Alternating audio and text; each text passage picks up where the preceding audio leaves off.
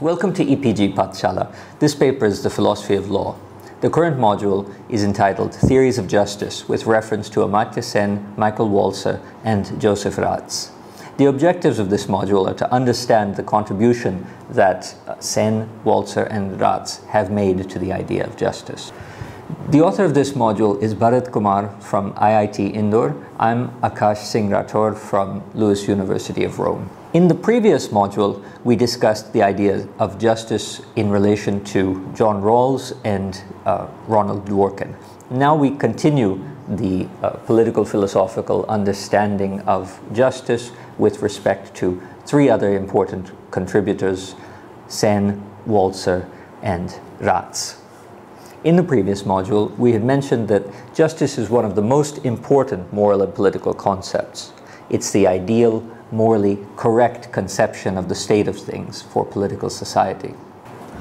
As we've discussed in the previous module, the concept of justice differs over culture, different places, and different periods, as we had mentioned with reference to Plato, Aristotle, various Persian and Muslim political philosophers, and Gandhi, and so on. The conception of justice might differ in relation to the cultural various cultural factors and ideas. What we want to focus attention on in this module is that very frequently the central issue in theories of justice concentrates on unequal relationships between people in the current society. The unequal relationships with respect to political power, with respect to social standing, and with respect to the receipt and distribution of social goods. So we have one conception of justice that appears in Rawls that was highly influential on all of these subsequent political and legal theorists, but the orientation in this latter group, Sen, Walzer, and Raz, tends towards understanding issues of tension, social inequities, and injustice. And in that respect, it differs slightly from the more liberal political philosophers that we discussed in the previous module. So let's begin with Amartya Sen.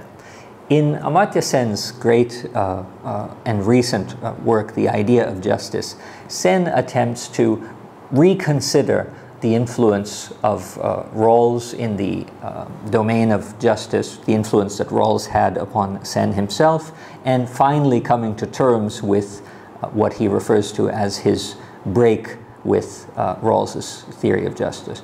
Nevertheless, Sen dedicates the work to the spirit of John Rawls, from whom he had learned so much.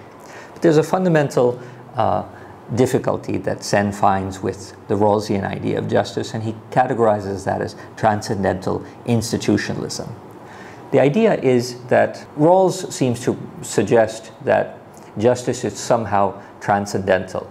It works the same way, according to the same principles, in any place and over any time. That Sen has so much practical experience of the way injustice plays out all over the world makes him dubious about the fundamental transcendental idea of justice that Rawls puts forward. Sen argues instead that rather than thinking about some ideal theory of justice that functions through a flawless set of rules that can be implemented anywhere at any time, looking around the world, what we see the most deep need for is a way to prevent the manifest injustice that is everywhere perceivable. So Rawls had concentrated on articulating an ideal conception of justice that can be used as the model or the basis for judging various political societies to determine how just they actually are. So we know how just something is in relation to a certain ideal, and it was the ideal theory of justice that Rawls was working on. Sen, on the contrary, due in large part to his empirical economic research, has realized and explains in The Idea of Justice that manifest injustice, the continuing poverty that plagues a great deal of the world, the unequal manifest unequal access to resources that people enjoy, and many of the other problems that are rampant throughout the world, force us to stop dreaming about some ideal theory of justice and instead come up with very practical, implementable conceptions or ideas of justice that can be employed right away to help remove manifest injustice. So we're moving from an ideal theory of justice to a workable idea of justice in order to prevent manifest injustice. So how does Sen hope to achieve this? Sen calls into question the fundamentally deontological approach of justice that we find in Rawls, and he puts forward more of a consequentialist approach instead. Now, he doesn't refer to his approach as consequentialist in the classic debate between deontology and consequentialism, but he does, by introducing new terms from classical Indian philosophy, niti and nyaya, he does seem to give clear indication that his approach is consequentialist. Now, before I go forward, let me back up and define some of these terms. The deontological approach is concerned fundamentally with principles, while the consequentialist approach is concerned with consequences. So we can consider an act just because the act is in perfect accordance with a certain principle of justice, or alternatively, we could consider an act just because of the consequences that arise as a result of the act that was performed. So Sen wants to lead us away from this principled approach, which blends into the transcendental institutionalism of the ideal theory of justice in Rawls, and push us more towards considering the consequences of our actions and our organizations, since these are the things that are going to be necessary to remove manifest injustice. An ideal has to be translated into a viable practice for injustice to be eliminated. Consequently, Sen seems to promote more consequentialism and move away from deontology. The way he does this is by introducing those terms, niti and nyaya. Sen refers to niti as the organizational propriety and behavioral norms. In contrast, nyaya stands for actual social realization, going beyond the organizational rules and norms. So in some respects, though this is not a completely accurate parallel, in some respects, niti corresponds to the deontological, while nyaya corresponds to the consequential. Nyaya is to deliver justice on the ground. It's concerned with what emerges and how it affects the actual lives of people, and those lives that people actually are capable of leading, rather than articulating lives in some bookish sense according to an ideal theory. Niti is about rules and institutions, and nyaya about their realization. So in this respect, we can think of niti as the deontological aspect, nyaya in terms of realization as the consequentialist aspect. Now, Sen argues that both niti and nyaya are essential, and in that respect, the claim that he is consequentialist as opposed to deontological is not fully accurate. That's why we had mentioned that these are in some way parallels, but niti isn't purely deontology and nyaya isn't purely consequentialism. Niti and nyaya are both fundamentally necessary. However, unless the principles of niti are actually translated into nyaya, into the pragmatic consequences of those principles, then justice is certainly not achieved. It's of no use at all having an ideal of justice if it cannot be implemented on the ground. So part of the reason that Sen made these innovations in the idea of justice over the ideal theory proposed by Rawls was that he suggested that fundamental agreement about the ideal principles of justice are much more difficult to achieve. In fact, we have as yet failed to achieve them, as opposed to certain compromises that can be reached with respect to the elimination of manifest injustice. So the argument is, it's much easier for us to agree on how to get rid of manifest injustice than it is for us to agree upon the ideal of justice. Some critics have said, why is that so? Why do you believe that that's necessarily so? If the same rational processes that allow us to come together to eliminate manifest injustices can be actualized, why can't they be further oriented towards the discovery of the ideal of justice? This is one critique that certain people have made about Sen's idea of justice. The more trenchant and common critique, on the other hand, is against his consequentialism, or his apparent consequentialism as such. You will remember from the previous module on Rawls that the introduction of a theory of justice in 1971 was Rawls's intervention into the dominance of utilitarian theory in political philosophy. Utilitarian theory is a consequentialist theory. So, as opposed to the deontological idea that justice is attached to a principle, in utilitarian theory, justice is an outcome or a consequence. So much of the critique of Sen's position is to reinforce the Rawlsian principled conception over against the apparent consequentialist and, in some respects, utilitarian conception that Sen seems to be putting forward. Of course, it's not entirely clear that Sen does have any such account, since he is fundamentally concerned with maintaining niti within his account as well. Now let's move on to Michael Walzer's work. Michael Walzer is, once again, a political philosopher who wrote in response to the increasing importance of Rawls's liberalism within the Anglo-American conception of political philosophy. Walzer is commonly referred to as articulating a communitarian perspective in opposition to the liberal perspective represented by Rawls. In his major book, Spheres of Justice, Walzer defines equality in terms of simple equality and complex equality. The reason he begins his work about justice articulating a conception of equality is clear when you think about Rawls's two principles of justice as being a kind of harmony or negotiation to be found between the first principle of liberty and the second principle of equality.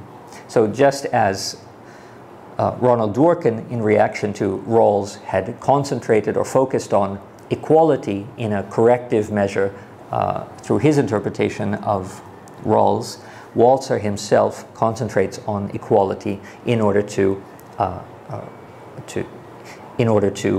articulate his own conception of justice in this book, Spheres of Justice. When Walzer uses the term simple equality, he refers to the absence of monopolies over social goods, that is, the property which belongs to any sphere. Now, these spheres can be, for example, the economic sphere, or the political sphere, or the social sphere. Now, equality is enjoyed in each of these spheres, and they may be asymmetrically enjoyed in each of them. In other words, we might have a certain economic equality, but enjoy absolutely no political or social equality.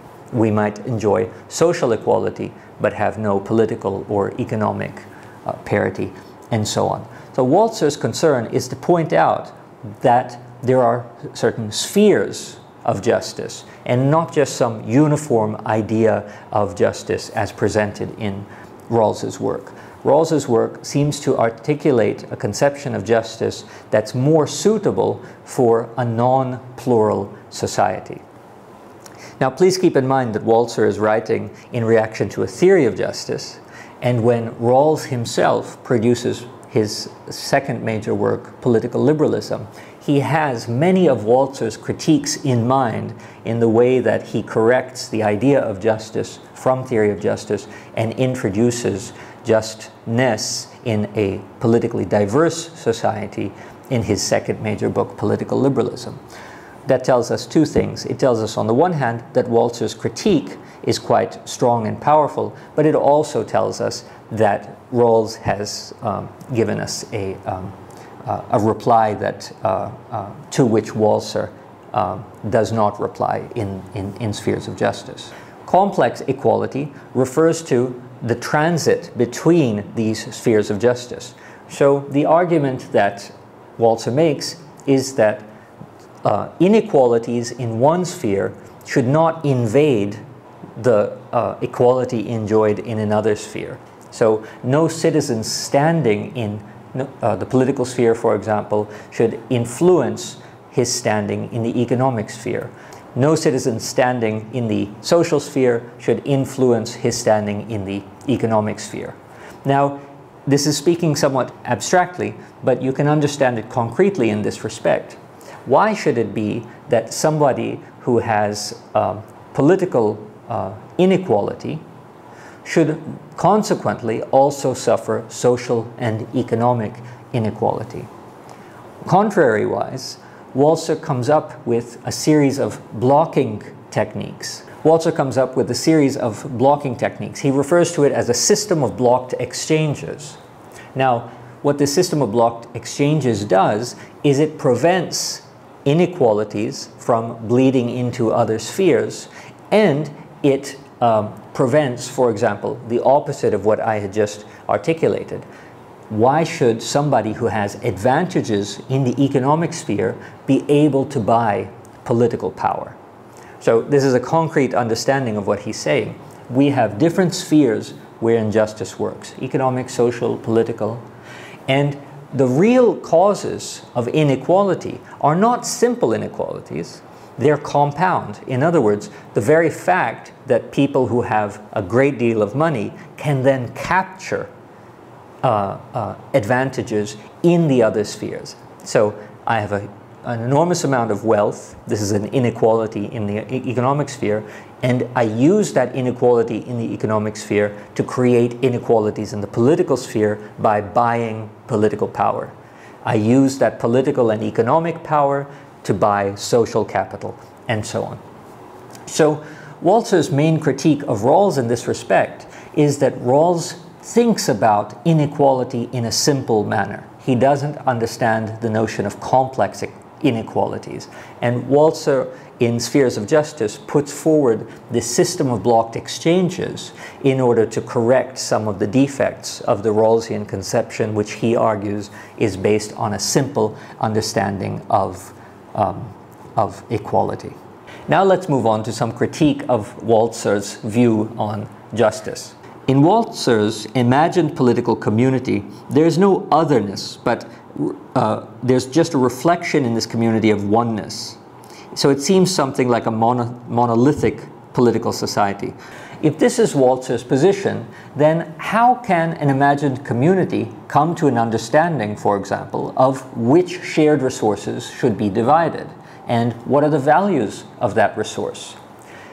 In other words, the particularism that Walzer proposes makes it seem rather difficult to abstract to a level of social consensus that can justify the decisions that are made so they can be seen to be just decisions. How do we come up with that mechanism for agreement and justified disagreement? This is not clear in Walzer's work. Now we move on to the legal and political philosopher Joseph Raz. We've already discussed Raz in an earlier module on legal positivism in relation to the tension between the natural law theories and the positivist theories. And we described Raz there as an exclusive legal positivist. In this module, however, we're going to think more about Raz's political theory rather than his legal theory. For Raz, there's a natural connection, supportive connection, he calls it, between individual interests and the general interests of society. In the common good, there's a harmonious relationship between individual interests and general welfare. Well, why do we start with this idea of the individual and the community? We've already seen in Walzer's work, and to some extent in Sen's work, that the contribution of John Rawls to political philosophy, his political liberalism, opened up a possibility of dispute between the individualism that's advocated by Rawls and the more community or general interests that are advocated by consequentialists on the one hand, or by communitarians like Walzer on the other hand. So what Raz is attempting to do in his political philosophy is come up with certain principles that harmonize individual interest with community interests. In other words, as we've seen an argument go between the liberals and the communitarians over whether you value the individual or you value the community that makes the individual possible, we have Rawls on one side and Walzer on another. What Raz attempts to do is to intervene in this debate and accommodate both the individual interest and the general interest. And he refers to this as the supportive connection, which allows the individual interest's welfare to increase at the same time as the general welfare. Now let's see how he effects this harmony of these two opposing viewpoints. Joseph Raz argues that there are four essential things in order for us to realize the goal of the common good without simultaneously violating the individual good. Now keep in mind that the problem that Rawls had was that utilitarians would violate the individual good in favor of the common good. And the problem that communitarians have with Rawls is that he would seem to violate the good of the community in favor of his individualistic approach. So what Raz is giving us here is the goal of increasing the common good without violating the individual good through four essential points. The first point is that the justification of political authority has to be grounded on a political morality that protects individual freedom. This is an abstract way of referring to the idea of sovereignty. How do we understand sovereignty? Why does the nation have a certain sovereignty or control or power or authority over us? What Raz is suggesting is that we have to conceptualize sovereignty, the authority of the state, in terms of individual political freedom. So in other words, the reason the state has sovereignty over all of us is because it gets that sovereignty through our freedom. To think about it in the other way, if the state imposes upon our freedom, it reduces its authority, its sovereignty. So if we connect necessarily individual political freedom with the sovereignty of the state, then we can create a mechanism whereby if the state uses its sovereignty for the collective good by infringing on our individual good, it in the process reduces its legitimacy and its authority over us, because all sovereignty derives from individual freedom. The second principle that Raz suggested is that the state should be anti-perfectionist. In other words, a perfectionist state is a robust state that pursues the good of individuals. An anti-perfectionist is a liberal or minimal state that merely concentrates on the fundamental rights of its citizens. So Sen can be said to advocate a more robust, a more perfectionist account of what the state can do. After all, he thinks that the state has mechanisms to understand the nature of differences between people and respond to them. Rawls thinks quite the contrary. The state has no such mechanism in order to understand the nature of specific injustices, and so has to work towards principles. The libertarian is the most anti-perfectionist conception of the state. For the libertarian, the state has basically only two functions: to protect people from within, from each other, and to protect the citizens from without, from other citizens. So the security of citizens, the protection of one citizen from another citizen, and the protection of that community of citizens from foreign citizens. These are the only two things that the state needs to do. Everything else is laissez-faire. The economy is free, the society is free, there's no moral imputations and so on. This is the most anti-perfectionist state. So in this gradation of anti-perfectionism, of libertarianism, a little more perfectionism in political liberalism, even more perfectionism in consequentialism and Sen's idea, and perhaps, though it's not clear, the same or more perfectionism in the communitarian thought of Walzer. What Raz suggests is that the state should be anti-perfectionist. So he's down towards the libertarian side in this respect. The only thing that the state should do is to protect the fundamental rights of its citizens. It doesn't have other obligations. And in this way, he argues, the common good will be secured, because if you promote the individual good, you have a tendency to secure the common good. The third principle that he proposes is that we should have a faith in personal autonomy and freedom of choice, and a recognition that each person wants to realize his, what he calls, life project. Now, these are very strange words. Faith in personal autonomy, freedom of choice, and the realization of a life project. The interactions in legal theory between Ronald Dworkin and Joseph Raz in terms of the legal positivism debate, exclusionary positivism versus inclusionary positivism of the sort of Dworkin, that series of debates that Raz had with Dworkin also seemed to have influenced Raz's political philosophy. So the debates that they had in legal theory turned out to influence Raz's political theory. And you can understand this third idea about faith in personal autonomy, freedom of choice, and the life project in terms of Dworkin's conception of dignity and authenticity. Finally, the fourth component of Raz's view is the importance that political freedom has to promote individual freedom. In other words, as Walzer had mentioned, there are spheres of justice. The political sphere is just one, but the political sphere is quite important because the state is an anti-perfectionist state that is just fixated on rights and not robustly on goods.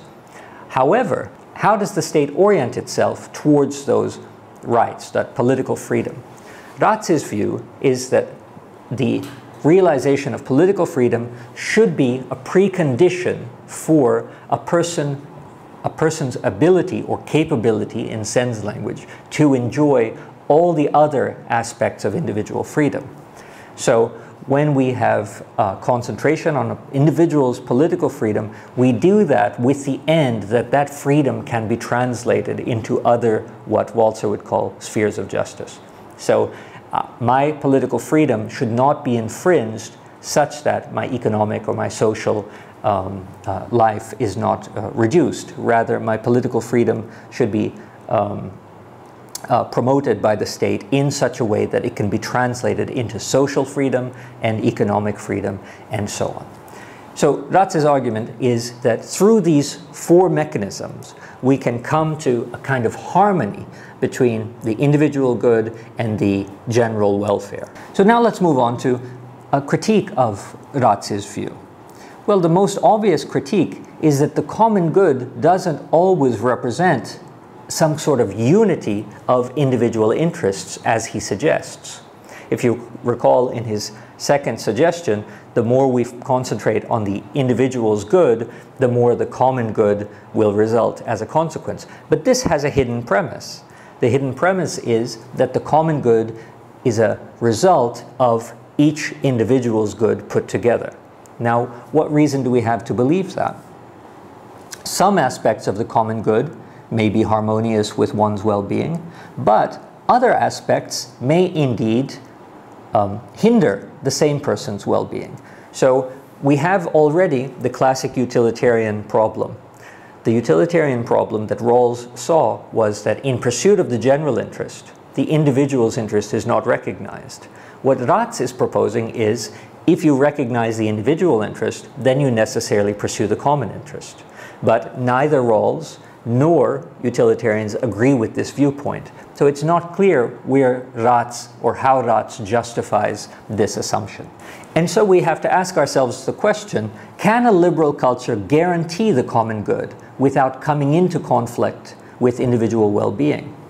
In other words, after Raz's interesting defense of the unity of individual and common interests, we are still left somewhat unsatisfied with the basic debate that's going on between Sen, Rawls, and Walzer. So now we sum up. Whereas Amartya Sen's approach is focused on a realization-focused comparativism, in Michael Walzer's approach, we realized that there's some sort of monopolistic control of a dominant good. Then we moved on to Joseph Raz, where we saw that he was working on an effort to find a compatibility between the individual and the common good. So all of these interventions, very important interventions in recent political philosophy, have produced various perspectives on this crucial idea of justice that came onto the scene with the original publication of Rawls's Theory of Justice in 1971. Thank you.